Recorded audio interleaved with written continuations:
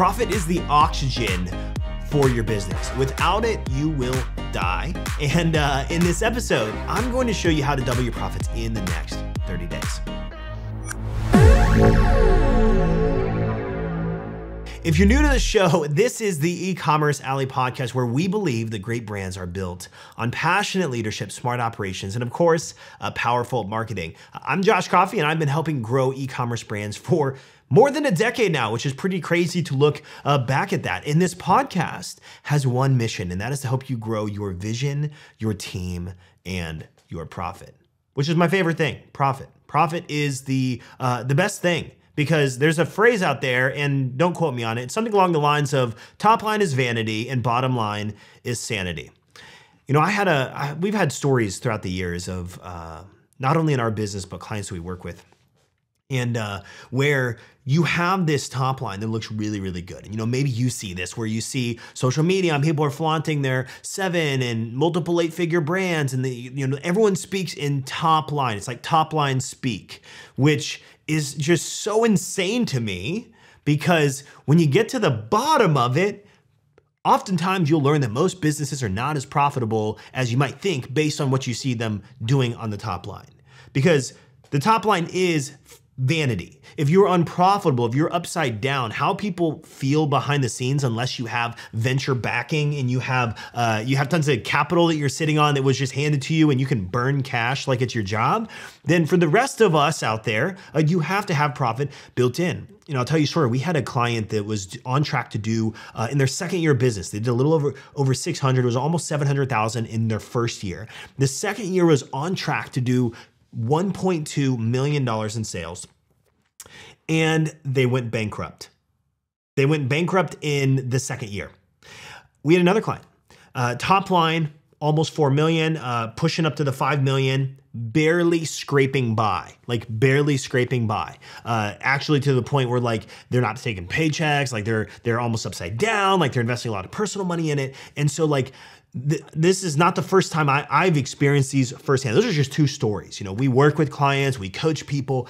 And so I want to talk about profit because a lot of times it's just flat out, it's just overlooked. And with enough profit, like profit is one of those things. And some of the things I'm going to talk about in this episode they're just little levers, but they can move mountains inside your business. And so before I dive into this, what I want you to do is I want you to just think like, hey, you know, what did it feel like in your business when things were cash flowing great, and on top of that, you sat on a stack of cash and profit in your bank account? You know, how did that feel in that moment? And maybe you've never been in that moment or never felt like that before. And if you haven't, that's okay. Hopefully this podcast really helps with that. But if you have, just remember that, like, how did that feel when you were sitting on profit? It probably felt pretty good. It probably felt like you had options. Like there was just way less stress in your life, that you're not staying up all night and having to worry about all of these things. And so in business, I've learned as an entrepreneur, you have these different ebbs and these flows. And so the goal though is to increase your profit. So what I want to do is I want to give you 3 ways that you can double your profits in the next 30 days. And it might sound impossible, it might sound ludicrous, but we've done it, and I have seen it done time and time again if you know what levers to pull and you pull the right ones at the right amount of pressure. All right. So when I go through this though, what I want to think about is I'm going to be looking at this from an individual product perspective. All right. So I'm not going to be considering things like, hey, you need to order more volume so you can of raw materials so you can decrease your cost of goods, or minimize your fixed expenses and cut this software and cut that software. Like, yes, you should absolutely be thinking about those things. And if you do those are going to increase your overall profits. But what I'm going to talk about is I actually want to talk about profit on an individual customer perspective, not like a large scale perspective. All right. So there are 3 primary ways, and I'm going to share each one and what that kind of looks like. And then I'm going to dive into each one of these. So the first way you can double your profits is simply double the number of customers. And this means volume, right? If you have 200 customers coming in per month, all you need to do is get to 400 customers per month, and you have then doubled the profit from an overall volume standpoint. The second way is to double the amount spent, and this is your average order value, your AOV. So let's say your average order value right now is $50. Well, if we can get them to spend $100, we will then do a similar thing. We're gonna get them to spend twice as much, right? So this is an immediate realized doubling right there. And then the third way is to double the amount spent over time. And we call this LTV, lifetime value. So they might spend $50 with you. Let's use the AOV example. They might spend $50 average order value the first time. They might spend $50 a month from now, and they might spend $50 in month 3. And so that gives a 3-month LTV at least of $150. And now some products are more LTV based products. A lot of reoccurring things like supplements or coffee is another example. Replenishables, things like that are ones that are going to have a higher LTV, but they might have a little lower margin on the front end. And so the 3 things you could double the amount of customers. This is volume. You can double the amount that they spend. This is AOV, or you can double the amount spent over time. And this is LTV. Now, if I'm looking at these, let's kind of dive into the 3 of these and start to think, what can this look like in my business? What are those best levers? And I'm gonna go through all 3 of these. And as I go through these, what I want you to do is I want you to be thinking about your business. And I want you to say, okay, of these 3 things that Josh is talking to right now, of these 3 things, where should my focus go first? All right, so I want you to think about that. When I get to the end, I'm gonna tell you the order that I believe that you should do these in, just based on experience, and then also just based on what kind of makes some logical sense to me. So kind of place yourself as I'm going through here and then see how we kind of line up at the end. Now, the first way is to double the number of customers, right? So if we have 200 customers a month and we go to 400 customers a month, we've then doubled the volume of our customers. Now, there are a few ways that you can do this. One might be to increase your ad spend or your marketing output in another capacity, right? This means if I know that if it costs me, and I like to use paid ads because it's very tangible and easy to use math. If it costs me $25 to acquire a new customer, and I need to add 200 more per month, then I need to spend $5,000 a month more in my advertising in order to get that, right? 200 new customers I need times $25, that gets me to $5,000 per month. And that's, of course, if things were linear and everything worked out exactly how I wanted it. But we're just using simple math here, right? So if I wanted to double that, I can increase my ad spend, or I can increase my marketing output in another channel.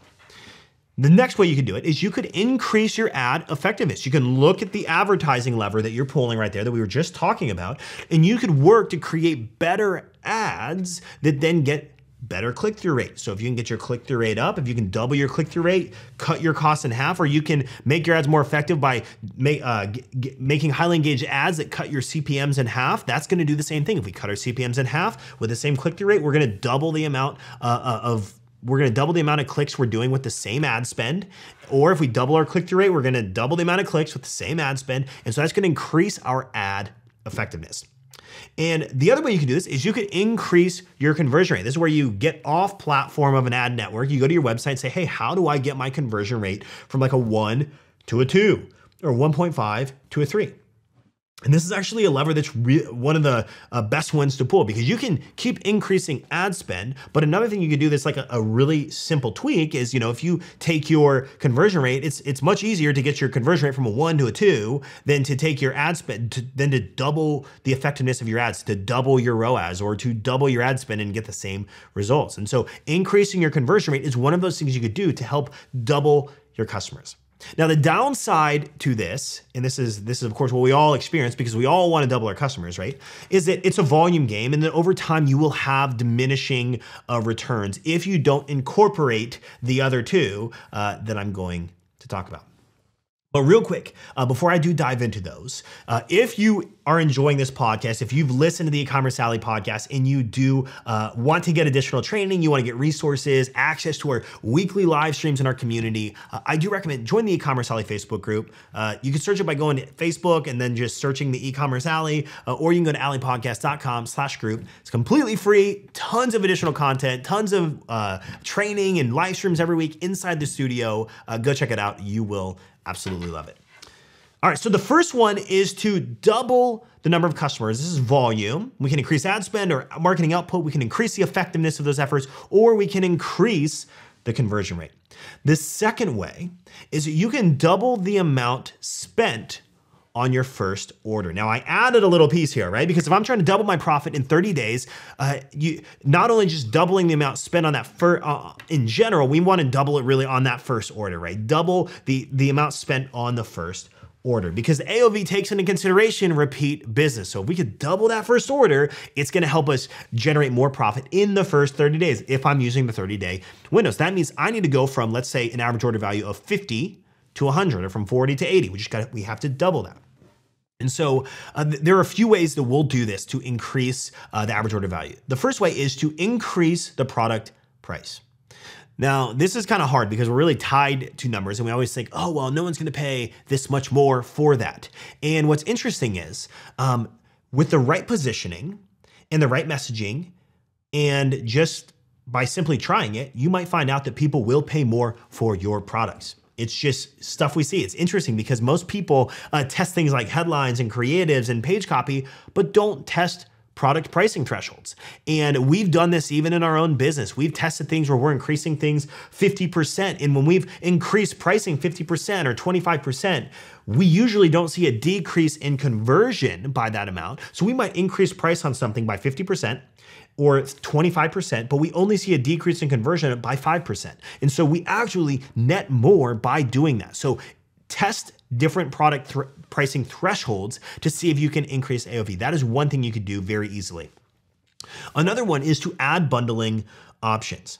We had a candle client that we worked with, and their average order value, I forget the exact amount, it was in like the high 40s, and we ended up increasing the AOV by 65% by simply adding a mix and match bundling option to their website. So candles are one of those products that are really great for bundling. Certain products are good for it, others not as much.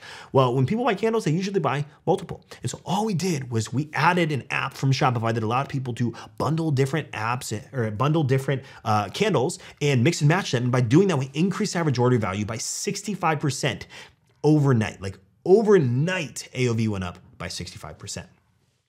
Now, another way you could do this is by increase your AOV, and this is probably one of the highest levers we see work as far as AOV goes, like right off the bat, is to add pre-purchase upsells. Now, there are different tools to do this. Our recommended tool for Shopify at least is Zipify one-click upsell. And it's a wonderful tool. Many of our clients use it, and it allows you to do pre-purchase upsells. When someone gets to their cart, before they go to checkout, it pops up and it'll give them special offers, and you can customize how this looks. And we see tons of people take us up on this, and it increases our upsell take rate, or our AOV dramatically.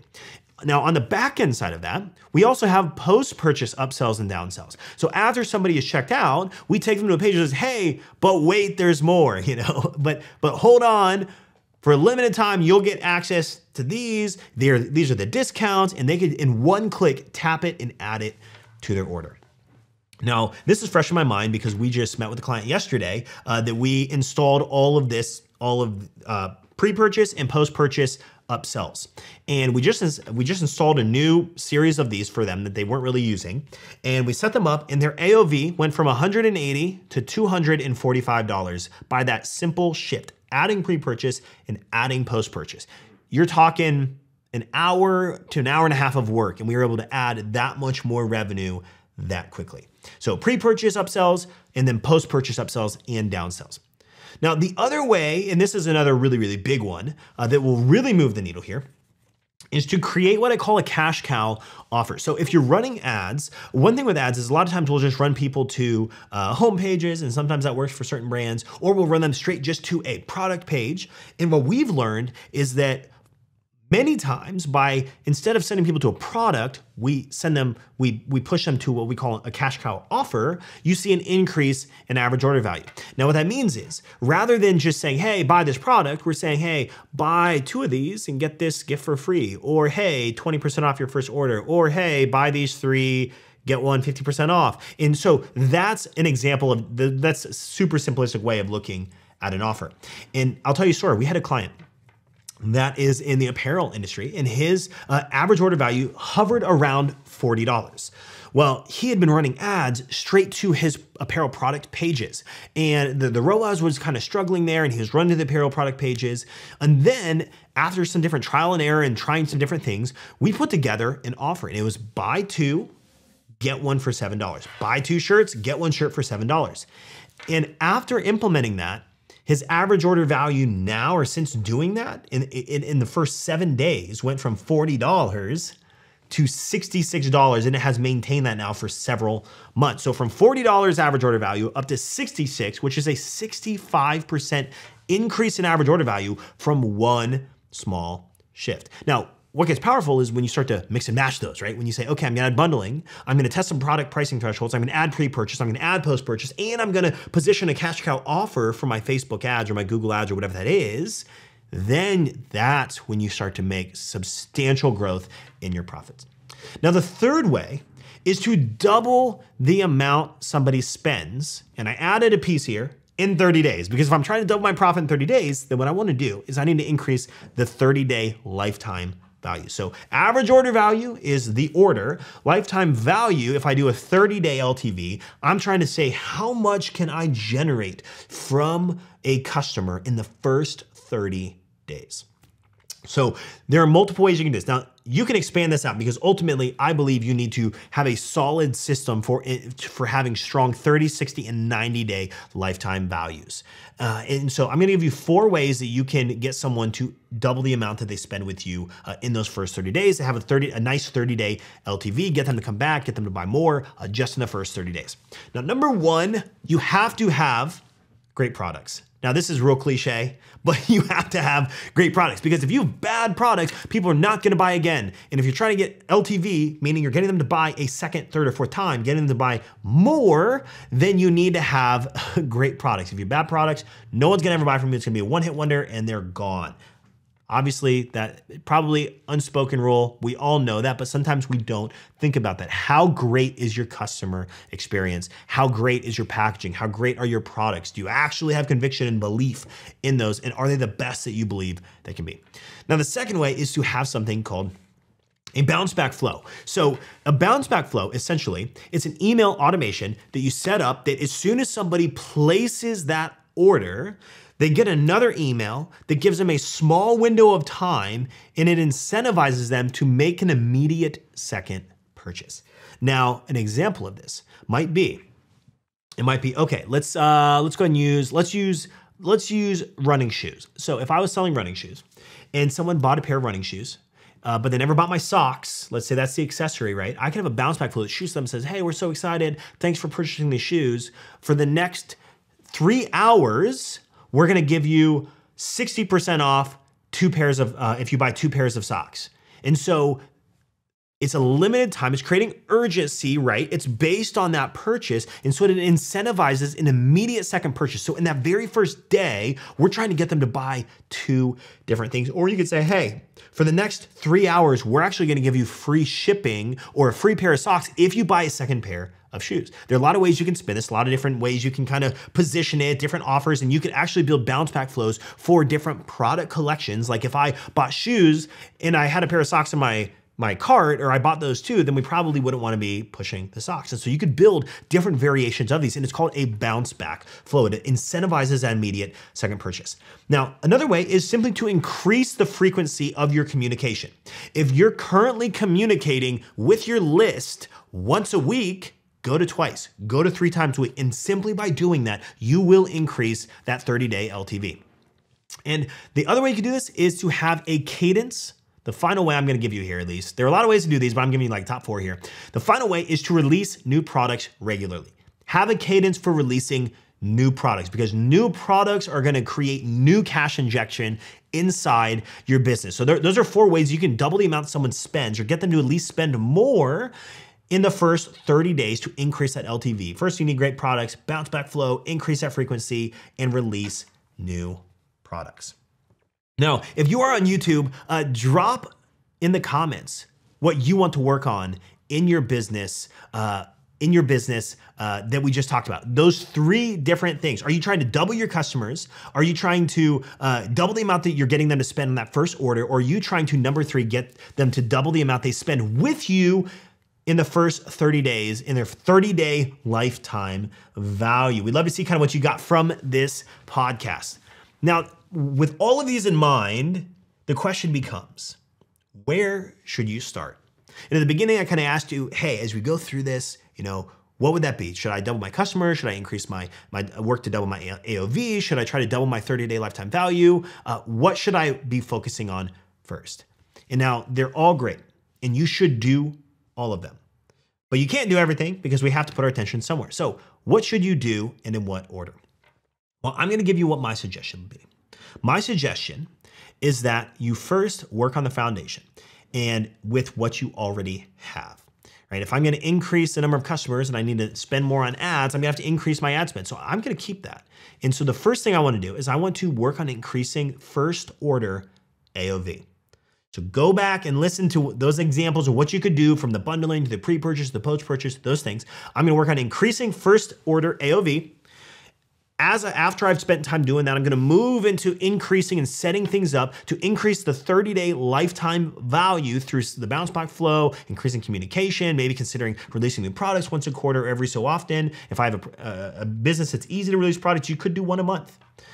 And then the final thing is then with that put in place, I'm gonna work on increasing the number of customers. So I'm gonna go number 2, number 3, and then go back to number 1 because average order value and lifetime value are gonna allow you to work with what you already have and what you're already spending on ads. You don't have to increase your ad spend to improve those things. So I'm gonna try to squeeze more out of what I already have, the traffic that I already have, before I go and pour gasoline on the fire. So I wanna have an optimized foundation before I go pour gasoline on this fire by simply increasing the marketing output. So that's my recommendation. So if you wanna double your profits in the next 30 days, I recommend you allocate time to improving these areas inside your business. And again, my advice is to begin first, improving that first order AOV, increasing the 30-day LTV, and then increasing the number of customers, just pouring the gasoline on the fire with more marketing output. Now, you, my friend, have been listening to the Ecommerce Alley podcast produced by Dylan Counts. If you want to join our free community of e-commerce business leaders, as well as get exclusive access to weekly live stream. I mean, I'm in the studio here every single week. We're doing trainings, we're doing over the shoulders. If you want to get access to that and additional resources, join the free Facebook group. It's absolutely free. You're going to love it. I promise, or your money back. Go to alleypodcast.com/group or just search us on Facebook. So on behalf of my entire team, I want to say thank you for being our listener, and I'll see you in the next episode.